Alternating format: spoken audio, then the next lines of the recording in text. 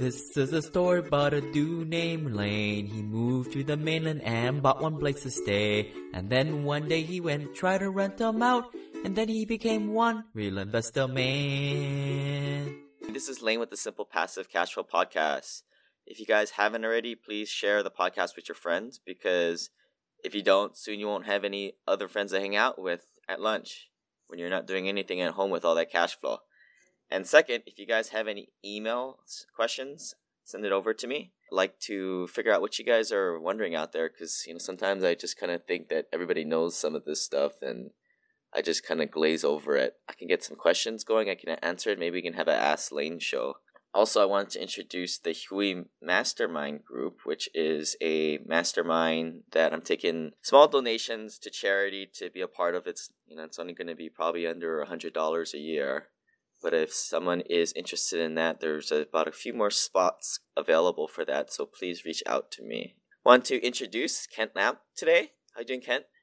Good. How are you, Lane? I'm doing awesome. So Kent's another investor, and I wanted to bring him on the line because he is very on his way, but he's not one of those guys that has 1,000 units. So I thought there'd be a lot of good insights that Kent has, and he's also working the job on the side. Kent, maybe tell us a little bit about yourself. Yeah, my name is Kent Lapp, and I live in Nashville, Tennessee. We moved here about 3 years ago from upstate New York.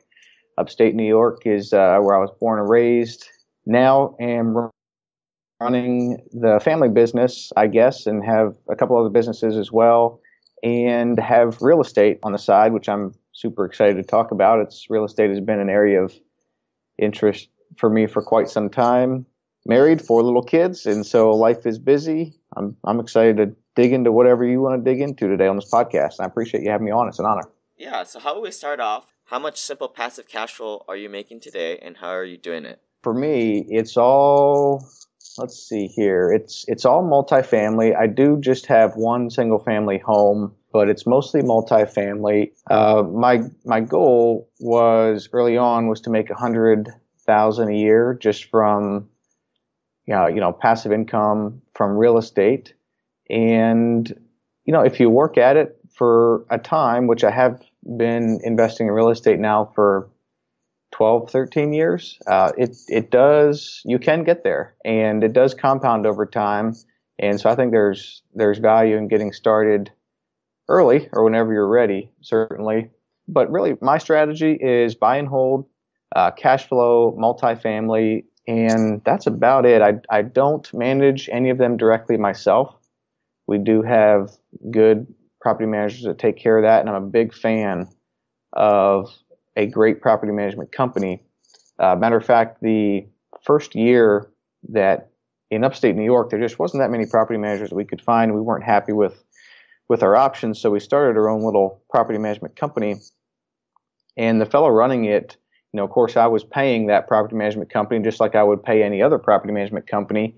And we were charging 8% at the time. And the first year that they took over my properties, I made more money as the owner, even after paying them 8% to manage everything. So that was a great lesson for me, as in, if you're going to do it yourself, you really need to know what you're doing and stay on top of things. And I think a lot of times, it's just better to have someone that's in the business. That's what they do. They can stay on top of things. And even after paying them that property management fee, I was able to make more net income that year, even after the fee, which was exciting. So it's nothing fancy for me. It's pretty much buy and hold multifamily is what, is really what my strategy is right now.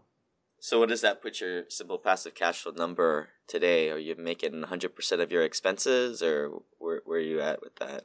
Yeah, we can live on our real estate now. So I like to work, and I don't plan to go into real estate full time. I enjoy what I get to do, and so that's going to continue to be my job, if you will. And real estate is going to stay on the side. But it's nice to know that if a business doesn't work out, or there's challenges, or I want to change something, or I stop enjoying what I'm doing, then it's great to have the real estate income to fall back on. All right, the reason I asked this question is because a lot of people, they listen to the show and they just kind of, they take this advice as one-dimensional, and it's really not. You know, they hear what all these other people doing, like Buck Joffrey's doing this, and I'm like, well, you're not Uncle Buck, you know? You're Yeah, not up to that yeah, level. yes, Get a couple single families that's right. first, and then let's talk about that. Or everybody hears that, hey, Kent's doing multifamily, this guy's doing multifamily. Lane brings a lot of multifamily people on board, but maybe we should do multifamily. I'm like, no, do single family home first. But then they say, well, Lane, you said single family homes was a mistake. Like, well, no. Yeah. Let's have a conversation about this. And that's the reason why there's that button on my website. Yeah, I think that's a great point, Lane. You know, my first buy was a 10-unit apartment building, but that's only because my mom owned it. I bought it from her. Unfortunately, she didn't give me much of a discount, so I paid market rate. But she owned it, and I was managing it for her. And if I didn't know about the property and have been managing it myself for a couple of years, there's no way I would have started with a 10 unit. And I completely agree with the premise. Start with a single family. It's simple, it's easier, and there's a lot of principles and learnings that you can take from a single family to a 3 unit to a 10 unit and so on.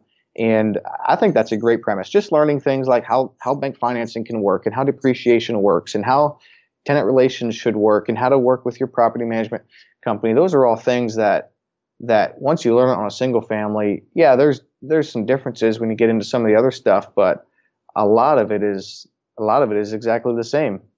All right, single family is definitely not as scalable as multifamily, but it's a start and you learn about this stuff. And a lot of people say that you can get started multifamily just off the bat, like how you did. I personally don't believe that. Mm-hmm. I think you can get blown out doing something like that. But I mean, you took over this 10 unit. What were you kind of thinking at that time? I mean, it was, I guess it was stabilized, right? Yeah, it was stabilized, but the net income was very low. I remember just thinking, well, when I started managing it for my mother, who owned it at the time, I would have been probably about in my late teens. And man, when I took it over, just as managing it for her, it really just wasn't being managed properly at all. I mean, it would not have been anywhere close to like an 8 or a 10% cap rate. I mean, it was making several grand a year, but nothing close to what it is now. So I think coming in there and realizing that guy was just not managing anywhere close to as good as he could, I tried to do a much better job, and I think it worked. But as I was also managing it, there was just some things that I could see that maybe we could do if I owned it that could make it better. So that really was, I think, what propelled me to try. Even then, with having seen all the numbers and having experience, it was scary for me to start. I remember thinking even then that maybe I should get a partner in on this deal, and I struck a deal where we could do owner financing, so I didn't need a partner. I had just enough of cash to do the owner financing thing. But just by nature of it being new and scary, I thought about bringing a partner in and then didn't. And now I'm certainly glad that I did not. But I think we came in, it was relatively full, but then just tried to raise rents where we could, get better tenants where we could, do a little fixing up here and there when someone moved out so we could get a little bit more rent. We started charging rents for pets, and early on, we said no pets, but then we had trouble filling the apartments. So then we just charged a little extra, and last year we actually made a couple grand just off of our pet rent at that location. I mean, there really wasn't any one thing that we did. It was just a lot of little things to kind of make the cash flow better on that property. I like to think of it like a checklist. You got all these things that on this checklist, like barbecue pits, dog parks, or different amenities, and right. But what is your Han Solo moment? And if you don't know what that is, it's Han Solo and his buddy Chewbacca from Star Wars who were cruising the galaxy as low-life smugglers, but then crossed paths with Luke and Leia and took a pivot point. Describe a time where you felt the resistance and the catalyst to change, and what happened. Yeah, I think it was just realizing that if these numbers work, if the numbers that we're looking at here on some of these real estate deals work close to as good as we think they will, then if you look years down the road, because planning for the future is important and it's easy to get caught up in the here and now, but when you look down the road into the future and you think about what you want, what kind of wind you might want at your back financially or just for time constraints, say 10 years from now, that does require a little bit of a different type of thinking as opposed to just, working, making money and spending it kind of and living in the moment and living for the day or the week or the month or whatever. So I think when I looked at the numbers and some of the projections on some of these, and even just the initial deal, just getting started, right out of the gate, it's like, well, okay, you get this much income, and that's nice. But man, when you start looking down the road 10 or 15 years, and if the plan actually works, what kind of results might you have 10 or 15 years down the road, even if the numbers are not quite as good, but close to as good as you're projecting. I think when I realized that, I think that was kind of the moment where it's like, all right, it's a little scary. We're going to do this owner financing deal. That means I owe quite a bit of money here, but it looks like the cash flow can cover it. And plus, if everything works out in 10 or 15 years, I'm going to be really glad that I did it. And I think that was the moment where it's like, man, if these numbers are close to accurate, let's think about how this thing will be 10 or 15 years from now. And I think that was kind of the moment where, and also just realizing, why that is. And that would be because, well, when I'm 10 years older than I was at the time, what would I want? I would want more stable income. I would want more passive income. I'd want to offset some income through depreciation and have tax savings and those things. So I think it really for me was just kind of being able to kind of break away from the here and now, look into the future, and then maybe make some decisions accordingly based on what I wanted, even 10 years down the road, which is not always easy. And I'm certainly not the best at it, but Yeah, we're kind of getting through the beginning of the year, so a lot of people are calling me lately, and I'm taking them to the same thought process of, hey, if you keep doing what you're doing with that 401k and the stocks, you're going to have to keep working at your job for another 30 or 40 years and hope that you have enough. yes. Whereas you do this kind of stuff, I mean, you could be retired in 5 years, and certainly your spouse can quit in a few years, and if you like your job, you can go to 75%. But then, Yes. I mean, that's how I lay out the options. I mean, you got this one or that one. What do you want? And then ultimately, most people will say, well, I don't have any money to get started. I'll do it when I get started. And then I'll say, well, you got 401k money. We can play with that. You got some Roth money. You can play with that. Yep. And at that point, it's all excuses. Yeah, that's right. And since you brought up the stock market, I mean, I think another marker in history for me, just with this whole real estate thing, was there was a time where I was interested in learning a lot more about stocks and mutual funds and had some mutual funds and even was interested in day trading and, the kind of just playing that whole game and was playing around on E-Trade and learning everything I could on it and reading some books and even had a guy come over to the house that we paid $500. I remember that. And I think there was about 4 or 5 other guys that I was able to get together. I think it wound up costing us about $100 a person. And this guy was like supposed to be like, know this stuff really well. And we had him over to the house and he taught us, for several hours, all about this stuff. And I just remember just honestly not completely getting it even then and then trying it and it really not working that well. And finally I was just like, all right, maybe this works great for other people, but I don't think it's the game I want to play. There's too much going for real estate. I can actually understand it, and that's just going to be my focus. Right, that other stuff is quite stressful, and I mean, you can't leverage it. I mean, you can, but that's how you get killed. You can't leverage it like real estate. Yeah, that's exactly right. Yeah, I don't invest in things that aren't a hard asset, don't produce income, and something I don't understand. Yeah, and I think just one more note on that real quick. I think, you just saying that and abiding by that, I think that's so key. I know it gets talked about a fair bit and people might have heard about it, but just the fact of having kind of your own way, your own niche, your own strategy, that's so important because if you're just like, well, I'm an investor and whatever comes along, whether it's, whatever, stocks or real estate or the next thing or whatever. The ability to sit down and think about what you're after and why and kind of what your lane will be, what your strategy will be, and then sticking to it largely, I think there's tons of value in that. Right. So Ken, you bring an interesting viewpoint on this. As you got started, you had that side business going. And, for me, I mean, I'm just a W-2 employee. It's pretty straightforward. The W-2 income for me is not going to take me anywhere near. But you had this kind of other avenue that you could potentially blow up and, be a lot bigger than even real estate. What was your kind of thoughts there and how to, walk both those paths? Yeah, well, the issue with just making a bunch of money because you own a business is you're going to wind up paying a bunch of taxes. And it's kind of obvious, but it's true. It's not about what you make, it's about what you keep. And so the depreciation benefits of having real estate while making, good or great or exceptional money on the business side as a business owner, I think they complement each other really well. So I wasn't after like an either or, and I'm still not after an either or now. Like I don't, this plan could change, but I don't plan to get into real estate full time. But I love real estate. I'm passionate about it. I love hearing other people's stories. I love the benefits, the passive income, offsetting taxes, just all of it.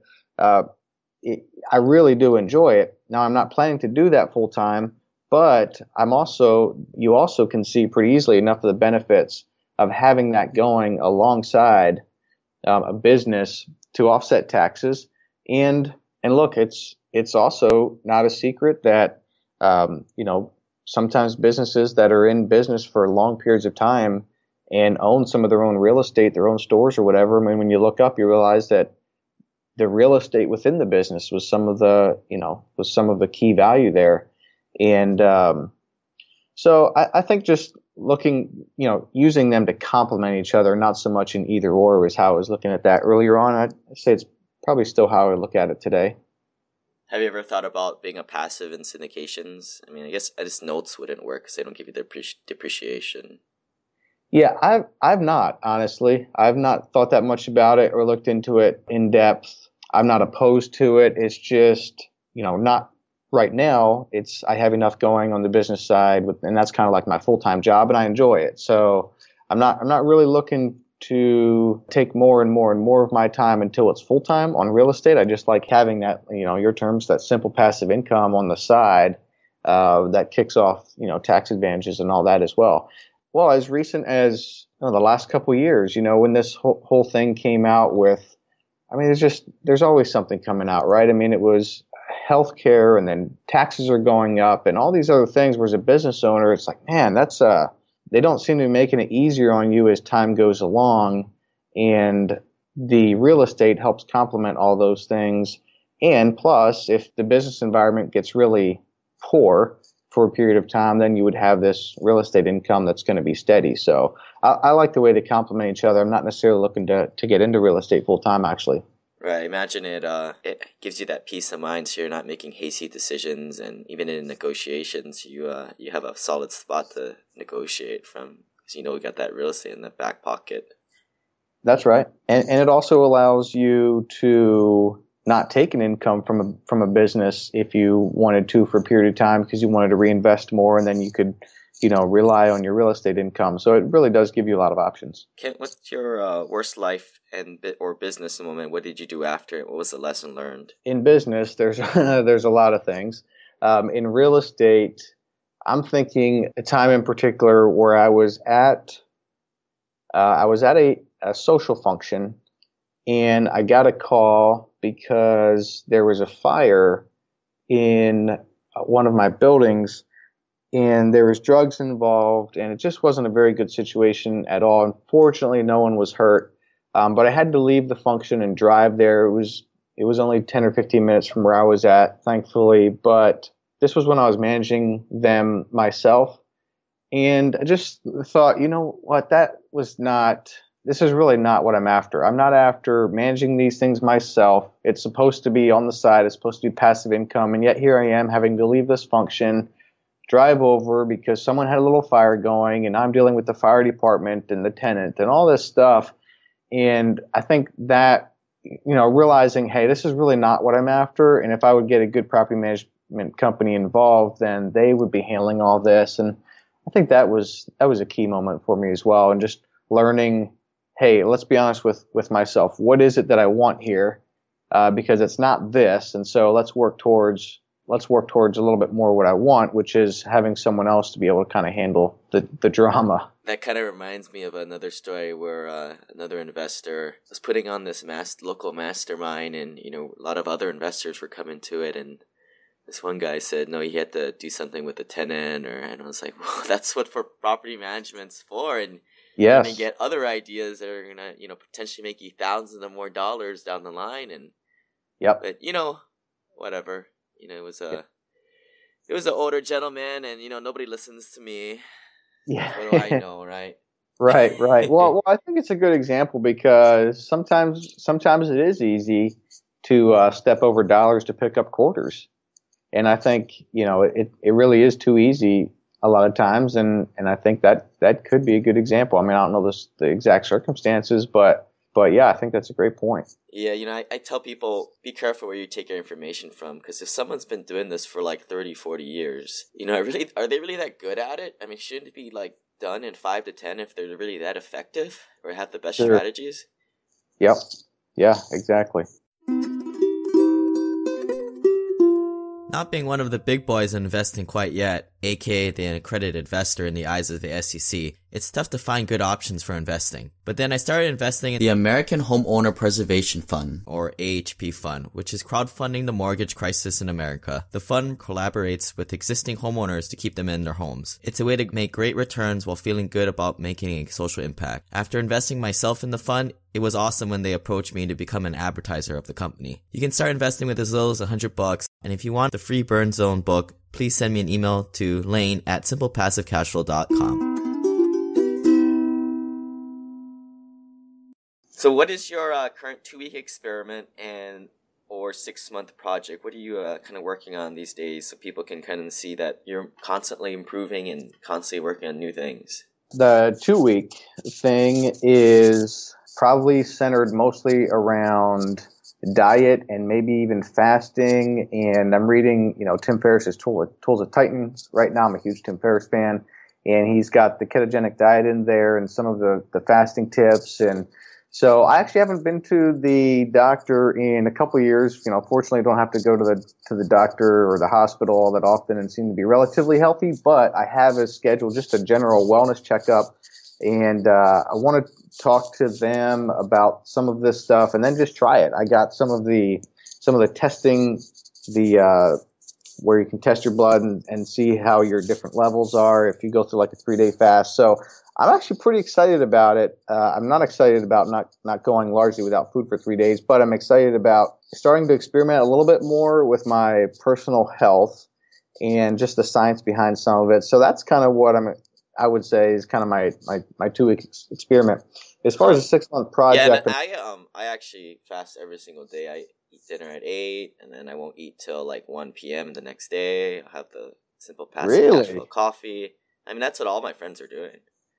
Wow. So you're eating dinner at 8, and then you won't eat again until 1 the next day? Yeah, and that 3-day fast, I don't know. I like to eat, so I don't. Okay. But I know a lot of people throw that in every few weeks, but yeah. I mean, it works. I mean, I started doing that like probably 5 years ago, and then, I mean, why do we follow this dogma of all these snacks that, supposedly is put up by all these snack companies that wants us to eat this stuff?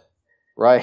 I don't know. I mean, think for yourself, whatever works for you. I mean, I don't think your doctor's going to tell you this, but I know some doctors that do this too. That's interesting. So does that get you well, why do you do that? Because I read a little PDF book and I tried it out and it worked.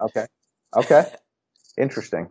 And does that get you in ketosis, or are you burning different types of fats because you're doing that, or I don't think I get into ketosis. I played around with those little sticks at one time. Okay. But I don't know. I just run a little leaner. I have a lot of energy, and I mean, I'm more performance based. I used to do CrossFit, and I like to do sports. So, I mean, if I'm performing well, then that's the indicator, in my opinion. Yes. Oh, that's very interesting. Well, I've got other friends that kind of do like all the DEXA scans. If you want their contact, you can we can talk about that later. But I don't know. I mean, I think the whole point is find what works for you. I mean, I used to lug around all these Tupperwares to eat, every 2 hours. But I think the main thing is question things, figure things out for yourself. I agree completely. I can tell you for a fact, only eating at 8 and 1 every day would be tough for me because I do love to snack. And so that's going to be tough whether it's a fast or switching to an eating habit that you have. But that's very interesting. I'll look it up and I may give that a try myself. But you're right. You see what's right for you. Yeah. As far as a 6-month project, something that I'm thinking a lot about lately is how I want to spend my time. And looking back over 2016, how have I spent my time? How do I want to make some small changes or maybe even big changes going forward?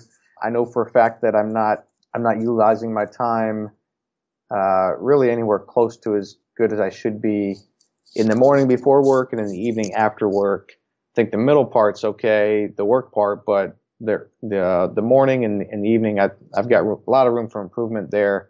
And just thinking about, if there is anything else schedule-wise that I want to build in here and kind of incorporate into my life on a more consistent basis in 2017. So I don't think for me it's going to drastically change everything, but I have been thinking a lot about it here in the last couple of months, and we'll probably be making some changes going forward. So I think that's probably my 6-month project. I think that's a good idea, chunking and scheduling for tasks. That's right. Systems.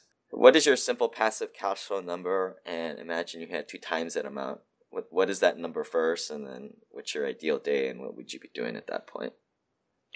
Yeah, I think, my number would probably be, the number that I've stuck with was $100,000 a year in real estate income. That has come and gone. I don't actually have another number beyond that except to do more of what I'm currently doing. But if I were just to take that $100,000 number and, times that times, 2 or 4 or whatever, I think it would be, and then as far as what the results of that would be or could be, I just get really excited about having an idea and then kind of creating a strategy around that idea and getting someone really capable to lead that and kind of helping them as they lead that. I just really, really enjoy that. So if I had more money than I knew what to do with, I think it would be doing more of that and continuing to invest in real estate so that when those occasional business ideas don't work out very good, that you have some options and some recurring income. So since you're a Tim Ferriss fan, some of the things that he's been saying lately is if you have money,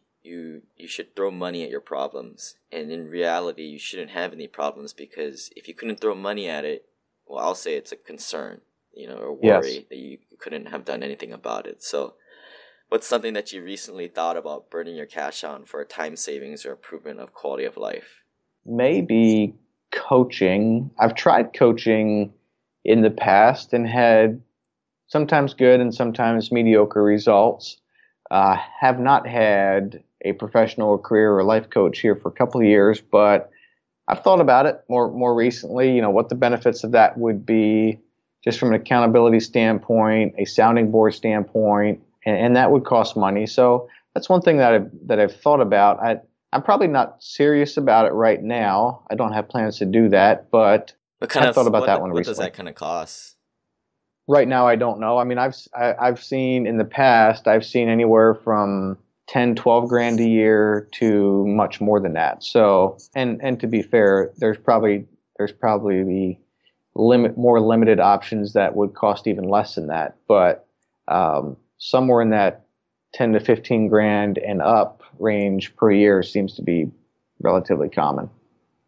I'm a proponent of coaching too. I think if you're going to do it, make sure that they have that residual network that you can kind of work off of in the future. That's a big part of it. It just doesn't stop with the training or the online webinar or whatever. Yeah, that's a great point. Anything else that you would like to burn your cash on for time savings or just for the heck of it? Well, I would like an airplane. I think that would be cool. So if we had some cash, I think that would save some time with travel. Of course, then you have to have someone to fly it, so that would cost a little bit more cash. But I've always loved aviation, have taken some lessons myself, but haven't flown here since we moved to Nashville about 3 years ago. Aside from that, which obviously is a big one, if I were to think about cash burning for some tips and tricks in smaller ways, I don't think any one particular thing comes to mind, really. I think, well, what I will say is generally about the end of the year, I do kind of put some thought into this and kind of recap on the year and have not done that this year yet because we just had a baby a couple of weeks ago. So that'll be that kind of stepping back and looking at how my life is going in the last year and some of the things that I would maybe change going forward. That'll be that time and kind of focus will be happening here the next week or two. So if you ask me in 2 weeks from now, I'll probably have a better answer. Right now, nothing really is coming to mind. Yeah, maybe you should get in touch with Dave Zook, who's there in Tennessee. He's got that airplane, and then Dave Zook is my brother-in-law. I know him very. I will get in touch with him. Last question here is Tony Robbins identifies two large concepts that we're continually struggling to gain perfection at. First is the law of fulfillment, and second is the science of achievement. So if you died tomorrow, more first, what would your secret or hack to be to the science of achievement? Any habits to share? On the scientific achievement side, I mean, I think any success that I've been able to have through the years has often centered around fleshing out an idea or a strategy and then finding the right people to help with it. And, you know, I guess by nature of my experience and you know, my role in my companies is largely has probably contributed to that. But I think that would be it for me. The importance of having really great people helping or leading the efforts and the goal that you're trying to attain to. I think that would be it for me. How do you balance that with, you know, another thought is, you know, hey, look at McDonald's, right? They hire the worst talent, but they create the systems. Is it both, or is it one more important than the other?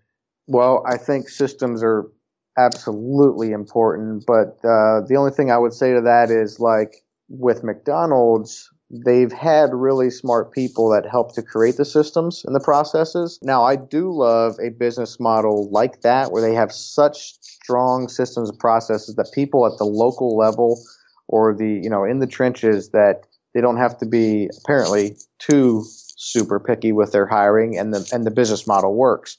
I actually love that as a business model, but there's a lot of time and effort and attention that went into creating that system and process, and they had smart people at the top that were creating that. So I do absolutely believe in process. And when at the end of the day, we've had discussions around here before, like at the end of the day, what's more important, people or process? And everyone says people, right? But I mean, that's kind of the answer. But process is so important. So I would say I would stick to my original answer, but not in any way to degrade the importance of process. I think that's absolutely key. Maybe high skilled work or, you know, mind work is people, but commodity work like flipping burgers is process. Maybe yeah, well, it's a two-sided thing. Yeah, I think that's a great way to look at it. But if you were just to think about starting something, if I was to think about starting something fresh or a new business, I would think about, you know, the goal and the strategy and everything, and then if there was a key person, you'd get that person on board, but you would always be thinking about what will be the process if this guy would leave, or, you know, not show up at work one day, or be developing that. So I think you need to start somewhere, so you can really start with really good people, but yeah, you want to be developing the process on an ongoing basis. So what is your /secret hack for the art of fulfillment? How do you contribute back? Well, that's a difficult question. I'm not sure if I have a very good answer on the art of fulfillment.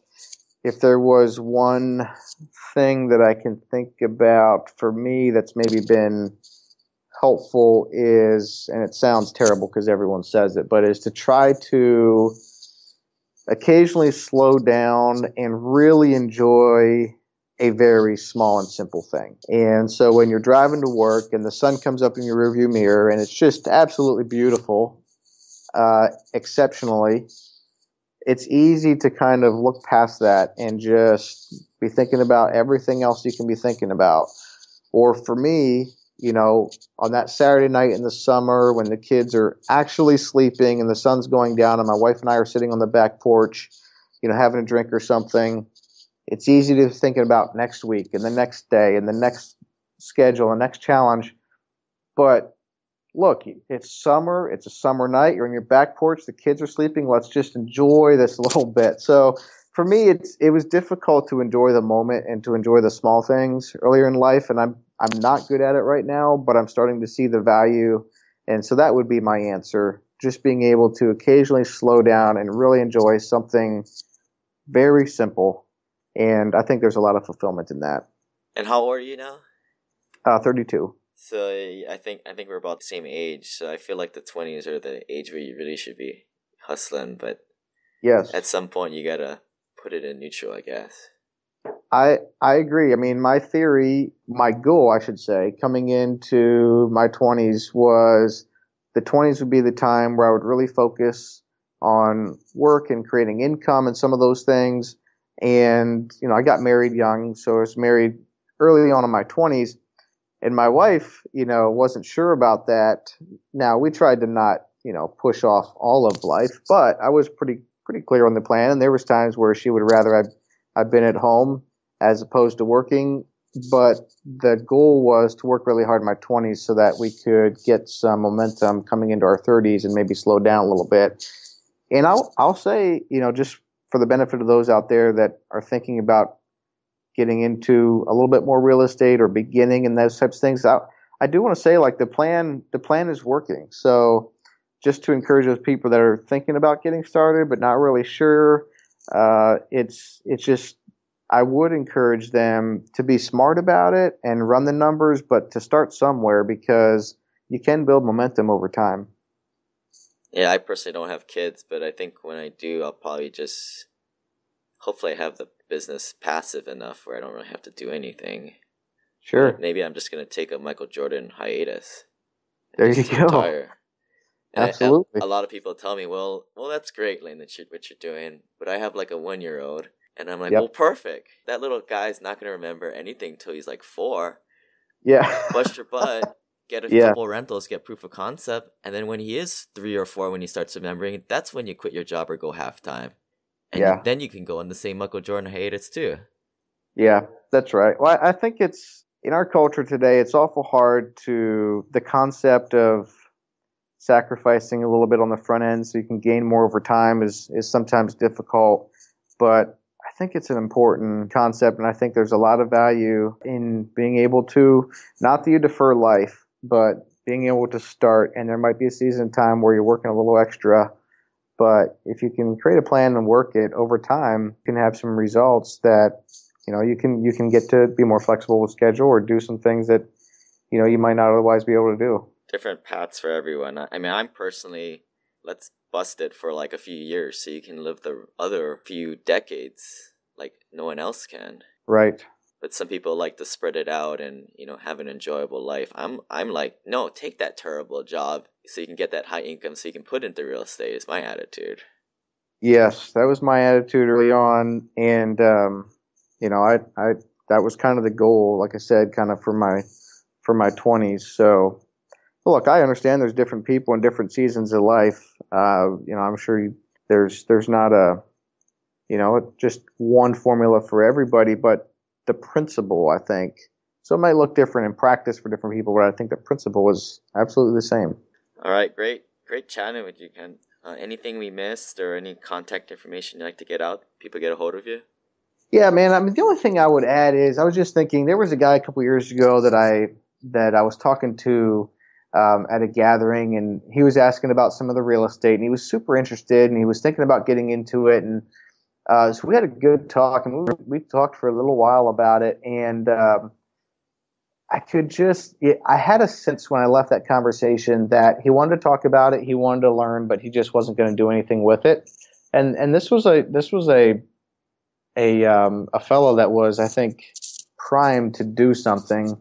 He had the income, he had a job, he had a little family. I mean, I think he was primed to do something with it. And I just had the sense that maybe nothing was going to happen. And a couple years later, I saw him again, and sure enough, he hasn't started yet. So, man, I would just, people that are interested in this, you need to be smart. You need to run out the numbers. You need to, you do need to do your due diligence, but you also just need to start sometime. And so I would just encourage people to take that start if they're, if this is what they want to do. And I love the idea of starting with single family and getting some experience and growing it from there. So, I mean, I think that's my final thought. As far as contact, probably Twitter, @KentLapp is the best way to get in touch with me. I also have a bit of a blog at KentLapp.com. So those are two great ways that people can say hi or get in touch. All right, Kent. Great conversations here. Appreciate it. We'll get you on the next time and see what you're up to. Sounds great, Lane. Thanks for having me on. This website offers very general information concerning real estate for investment purposes. Every investor situation is unique. Always seek the services of licensed third-party appraisers and inspectors to verify the value and condition of any property you intend to purchase. Use the services of professional title and escrow companies and licensed tax, investment, and or legal advisor before relying on any information contained herein. Information is not guaranteed, as in every investment there is risk. The content found here is just my opinion, and things change, and I reserve the right to change my mind. Above all else, do your own analysis and think for yourself, because in the end, you are the only person who is going to look out for your best interests.